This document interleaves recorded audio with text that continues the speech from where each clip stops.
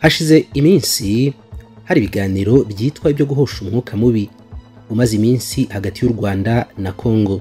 Uyu mwuka mubi ushingiye ku bitero bya M23 byubuye mu burasirazuba bwa Kongo birwanya ingabo za FARDC ndetse zanafashe ibice bimwe na bimwe bitandukanye byo muri Kivu ya ruguru, ibyo birimo na Rushuru.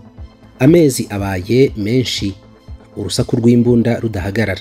U Rwanda na Kongo, umwe ahanyuze ubungubu undi yahanyuze umuriro, n'abanzi beruye. Ubutegetsi bwa Kongo bushinja ubw'u Rwanda gutera inkunga umutwe wa M23 ngo ihungabanye umutekano wa Kinshasa. Gusa na Kongo igashinjwa gukorana n'umutwe wa FDLR nawo urwanya ubutegetsi bw'u Rwanda, ikanashinjwa gutera ibisasu mu bice by'amajyaruguru by'u Rwanda no mu burengerazuba. Mu bihe bitandukanye Kongo ndetse n'u Rwanda bagiye bagerageza kugirana ibiganiro bigamije kumvikana, ariko bikanga, nta kintu byatanze na busa. Ibirego bombi bashinjanya nta n'umwe ubyemera. U Rwanda ruvuga yuko ibibazo biri mu burasirazuba bwa Kongo ari by'abanyekongo ubwabo, ko nta hantu ruhuriye n'umutwe wa M23. M23 nayo ikabihakana rwose yivuye inyuma. Repubulika ya Demokarasi ya Kongo nayo ikavuga yuko urwitwazo rwa FDLR ruhora rutangwa na leta y'u Rwanda ari binyoma gusa, ndetse urwitwazo rubi kubera yuko ngo FDLR yaranduwe kera cyane, hasigaye izina gusa. Yaba umuryango w'ibihugu bya Afurika y'Uburasirazuba EAC ubu ngubu uyobowe na Perezida w'u Burundi Evariste Ndayishimiye, yaba n'umuryango w'ubumwe bwa Afurika African Union, bose batanze ibitekerezo yuko amakimbirane ahanganishije ibi bihugu byombi kuba yakemuka bidasaba imbunda, ahubwo yuko bisaba ibiganiro bya diplomasi. Icyo gitekerezo cy'ibiganiro cyatanzwe na African Union ndetse na EAC niyo iri kuba kandi igeze kure. Ibiheruka byabereye muri Angola byatanze imyanzuro yumvikana irimo yuko M23 igomba guhita ihagarika imirwano by'ako kanya ikanasubira mu birindiro yahozemo. Byumvikana nka hari imyanzuro yazana amahoro rwose mu karere igihe yashyirwa mu bikorwa, ariko kandi ababisesengura bemeza yuko bidashoboka yuko iyi myanzuro yakurikizwa cyangwa igashyirwa mu bikorwa. Mu yandi magambo, ntabwo gusohora amatangazo n'imyanzuro ihuriweho yasinyweho n'abakuru b'ibihugu benshi byakanga M23 ngo byako kanya ivuga yuko ivuye mu burasirazuba bwa Kongo kandi icyo yarwaniraga kitigeze kigerwaho. M23 ivuga yuko impamvu y'ubuye imirwano ari uko yategereje yuko Kongo ishyira mu bikorwa iby'amasezerano bagiranye mu bihumbi 2013. Ayo masezerano na n'ubu ngo ntabwo arubahirizwa, nta nubwo ahubwo M23 iri ku murongo w'abantu bagomba kuganira na Kongo. Abantu basesengura bavuga yuko rero amatangazo nk'aya ngaya rwose adasobanuye ikintu kinini cyane kuri M23. Impamvu abasesenguzi basanga birenze kure cyane ibyo nuko abakora ibiganiro byo gushyikirana cyangwa se kuganira hagati y'impande zombi ngo hari ingingo zisa naho zirengagizwa. Reka tubirambure byose uko byakabaye. Ikaze kuri Gentil Jadeo Official.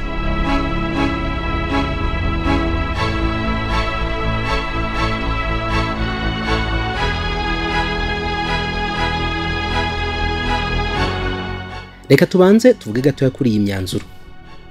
Ni inama yahuje abayobozi b'ibihugu by'akarere barimo Perezida Evariste Ndayishimiye, Perezida w'u Burundi, ni nawe uyoboye EAC. Hari harimo kandi Felix Antoine Tshisekedi Chilombo, Perezida wa Repubulika ya Demokarasi ya Kongo. Hari harimo Uhuru Kenyatta, uyu nguyu yabaye Perezida wa Kenya, ni nawe ubu ngubu wahawe guhuza u Rwanda ndetse na Kongo, yabihawe n'umuryango wa Afurika y'Uburasirazuba. Abo ngabo rero bari batumiwe na Perezida Joao Lourenço wa Angola, nawe wiyemeje guhuza impande zombi zitavuga rumwe. Ibyemezo byafatiwe muri iyi nama ni ibigamije kunga u Rwanda ndetse na Kongo. Yanitabiriwe kandi na Minisitiri w'Ububanyi n'Amahanga w'u Rwanda Dr Vincent Biruta, wari uhagarariye Perezida w'u Rwanda Paul Kagame. Ni ibyemezo birimo gusaba imitwe yitwaje intwaro yaba y'amahanga n'iy'imbere mu gihugu guhagarika imirwano muri Kongo. Iyo ngiyo irimo FDLR, Ntambara ndetse na ADF. Iyo ifatwa nk'imitwe y'amahanga ikorera muri Kongo. Ku murongo wa 8 w'itangazo ryasohotse harimo yuko abakuru b'ibihugu basabye ihagarikwa ry'imirwano by'umwihariko ku mutwe wa M23. Uwo mutwe ukareka kugaba ibitero ugaba ku ngabo za leta ya Kongo FARDC no ku ngabo z'umuryango w'abibumbye za MONUSCO, kandi bikubahirizwa ku munsi wo kuwa gatanu w'itariki 25 Ugushyingo 2022. Undi mwanzuro kuri ingingo ya 8 uvuga yuko hagomba kubahirizwa ibyemezo byo mu nama y'abakuru b'ibihugu bya EAC. Ni inama zabaye ku 21 y'ukwezi kwa kane n'izabaye ku 20 y'ukwezi kwa gatandatu muri 2022. Mu nzira y'ibiganiro by'i Nairobi hamwe n'ibyemezo byafatiwe i Rwanda muri Angola ubwo hari ku itariki ya gatandatu y'ukwezi kwa karindwi 2022. Kongeraho ibyemezo byafashwe n'abakuriye ingabo z'ibihugu by'akarere mu nama yabereye i Bujumbura itariki ya 8 y'ukwezi kwa 11 2020. Umurongo wa kane kuri uyu mwanzuro wa 8 usaba umutwe wa M23 kuva mu duce wigaruriye ugasubira mu birindiro byawo muri Sabyinyo ku ruhande rwa Kongo, kandi uko gusubira inyuma kukagenzurwa n'ingabo za Kongo, ingabo z'akarere n'urwego ngenzuzi rufatanyije n'ingabo za MONUSCO. Mu byemezo kandi harimo gushyiraho agace k'umutekano cyangwa zone tampo hagati ya M23 na FARDC, kakagenzurwa n'ingabo z'akarere n'urwego ngenzuzi, kandi uyu nguyu akaba ari umwe mu myanzuro yafashwe mu nama y'abakuriye ingabo yabereye i Bujumbura. Abakuru b'ibihugu bafashe umwanzuro wo kwaka intwaro M23. Abagize uyu mutwe bagashyirwa mu kigo gicungiye umutekano n'ingabo za leta, ni ukuvuga FARDC, zifatanyije n'ingabo z'akarere n'urwego ngenzuzi hamwe na MONUSCO. Hasabwe abakuru b'ingabo z'akarere na FARDC kwiga inzira byacamo kugira ngo M23 abayigize bamburwe intwaro bashyirwe mu kigo kimwe. Ibyo bisubizo bikagezwa ku nama y'abakuru b'ibihugu itaha. Umwanzuro wa karindwi mu byemezo byafashwe uvuga yuko imitwe ya FDLR Foka, Red Tabara na ADF, umutwe urwanya ubutegetsi bwa Uganda, n'indi mitwe yitwara gisirikare igomba guhita ishyira hasi intwaro ndetse igataha mu bihugu ikomokamo nk'uko biri mu myanzuro yafatiwe i Nairobi, bikagirwamo uruhare na MONUSCO, urwego ngenzuzi n'ingabo z'akarere za EAC. Inama y'abakuru b'ibihugu kandi yasabye ko habaho gucyura impunzi z'abanyekongo zahungiye mu Rwanda no muri Uganda, ndetse n'abakuwe mu byabo n'intambara nabo bagataha. Byemejwe yuko inama y'abakuru b'ibihugu nk'iyi ngiyi igomba kubera i Bujumbura mu Burundi. Abakuru b'ibihugu basabye ko hakomeza ibiganiro hagati ya Kongo n'imitwe iyirwanya, ndetse Kongo n'u Rwanda nabyo bigakomeza ibiganiro mu rwego rwo gusubiza ibintu ku murongo, nandetse ahubwo ibihugu byombi bigakurikiza imyanzuro y'i Nairobi n'ibyemezo by'i Rwanda. Muri rusange ngibyo ibyemezo byafatiwe mu nama yabereye Rwanda yahuje abakuru b'ibihugu mu karere ka Afurika y'Uburasirazuba ndetse na Minisitiri w'Ububanyi n'Amahanga w'u Rwanda Dr Vincent Biruta. Dore noneho rero icyo abasesenguzi bavuga kuri iyi myanzuro.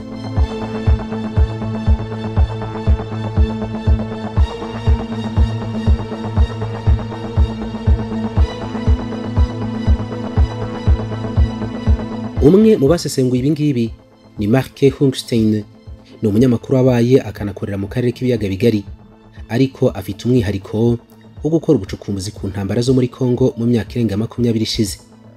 Yaragize ati biragoye kuganira ku mahoro hagati y'impande ebyiri zahejeje inguni, aho rumwe rutemerewe kwitabira ameza y'ibiganiro.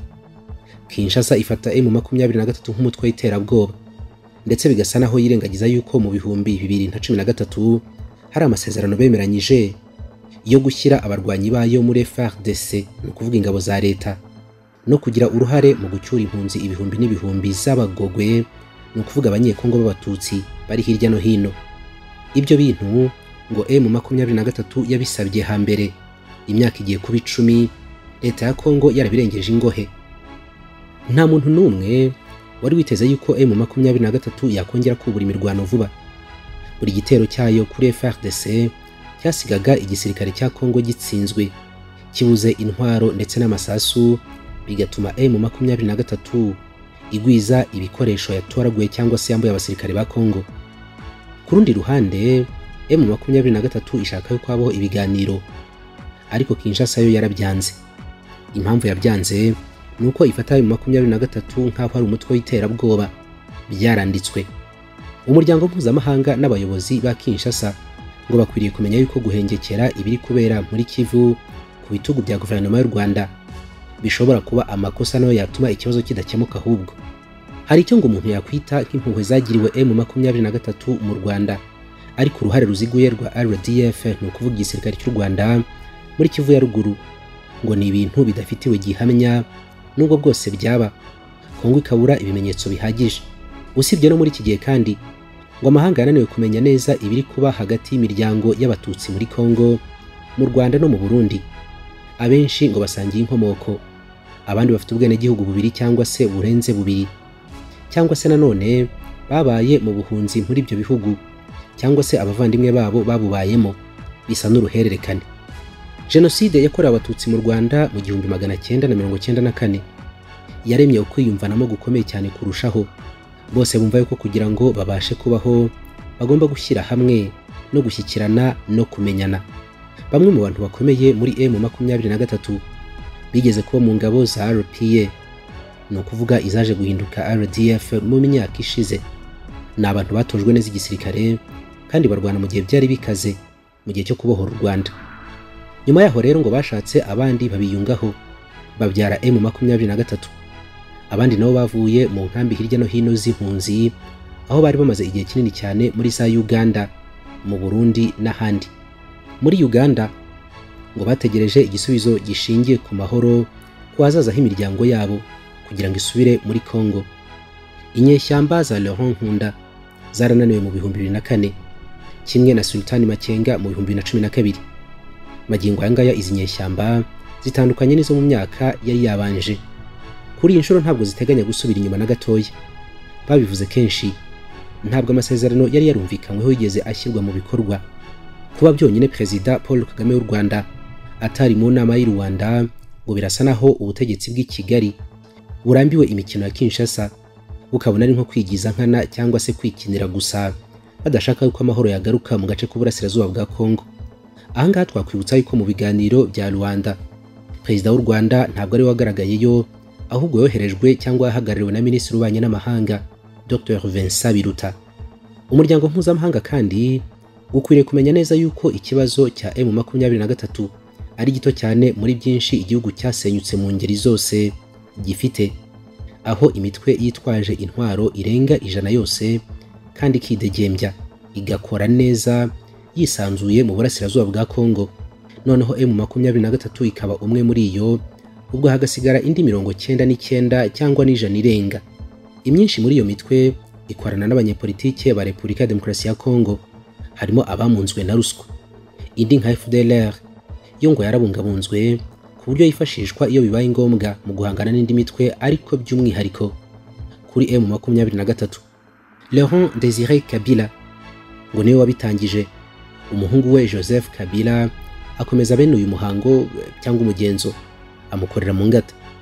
Perezida wa Kongo uriho yashyigikiye cyane FDLR akigera ku butegetsi, ayongerera ubushobozi burimo intwaro nshya n'impuzankano n'amafaranga. FDLR ifatwa nk'umutwe w'iterabwoba ku rwego mpuzamahanga, ndetse n'ubu ngubu iracyateje umutekano muke mu burasirazuba bwa Kongo no mu karere muri rusange. Ikindi kandi ngo amahanga akwiye kumenya yuko impamvu y'umutekano muke mu karere ahanini ngo ari imikorere ya FARDC, ni ukuvuga igisirikare cya Kongo. Uru rwego rw'igisirikare cya Kongo hari abantu basanga ari urwego rudafite ubunyamwuga buhagije, ndetse ngo ku buryo basanga rukwiye kwegerwa n'umuryango mpuzamahanga rukitabwaho nk'uko indi mitwe yitwaje intwaro ifatwa. Hari abantu batekereza yuko uru rwego rw'igisirikare cya Kongo rwarangije gutana cyane, ku buryo no mu gisirikare imbere ubwaho harimo abagambanyi, abaryi ba ruswa n'abakorana myinshi muri iyo mitwe yitwaje intwaro mu burasirazuba bwa Kongo, imyinshi bakanayishinga ahubwo.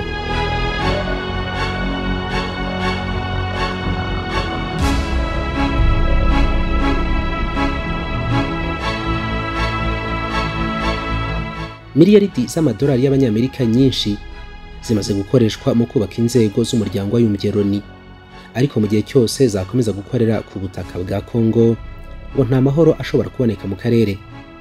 Mu mboni z'abasesenguzi benshi, iyi gahunda y'umuryango wa Afurika y'Uburasirazuba yo kohereza ingabo mu karere niyo kwibazaho, mu gihe nta buryo buhari bufatika bw'imikorere yazo.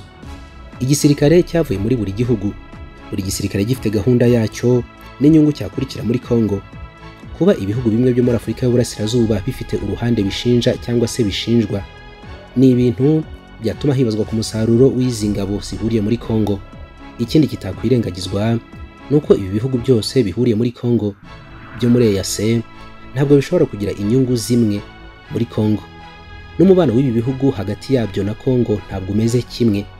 Ikindi nanone ngo ni gute ingabo za Kenya zizitwara mu gihe M23 yabitangiye kuzirasaho ubwo bazaba bagerageza kwikura mu bindiro yigaruriye. Mu gihe cyose umuryango mpuzamahanga utazakomeza kugira icyo wakora ku banyapolitike ba Kinshasa babiba cyane imvugo z'urwango, gutandukanya abaturage ba Kongo bakabakatamo ibice no kutagira uruhare muri politiki ya Kongo ku baturage bose, ngo ntabwo ibingibi bishobora gushoboka na rimwe. Kenya ngo yishyize mu ntego aho abaturage bazayishinja kutagira icyo ikora, cyangwa se ngo M23 ishobora kutazihangana ikarwana mu gihe abanyakenya bazaba bayigabyeho ibitero. Icyanyuma ngo amahanga akwiye kumva neza ngo nuko hari imvugo z'urwango zishingiye ku moko zakomeje kwibasira abatutsi mu bice bya Kongo n'abandi bantu bavuga ikinyarwanda, ariko izo ngo zishobora gushyira Perezida Tshisekedi mu bibazo bikomeye cyane adashobora kwikuramo.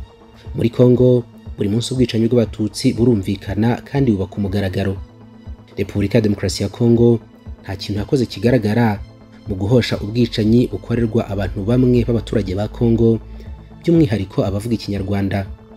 Hari amashusho akunda gukwirakwira kenshi ku mbuga nkoranyambaga y'abantu bakwirakwiza imvugo z'urwango. Muri abo hakabamo n'abategetsi bo muri Kongo. Ngo bishobora kuzatuma igihugu kigera mu manga ikomeye cyane, amazi akarenga inkombe, aho ikibazo gishobora kurenga ibyo tubona kikaba cyanabyara jenoside. Mu gihe rero ngo ayo mahame yoroshye gutyo yaguma kubaho cyangwa gukurikizwa muri Kongo, ibijyanye n'ibiganiro birimo biba uyu munsi cyangwa se imyanzuro ifatwa uko imeze kose ngo bishobora kutagira ikintu bitanga n'ubundi ku bijyanye no kugarura umutekano mu burasirazuba bwa Kongo.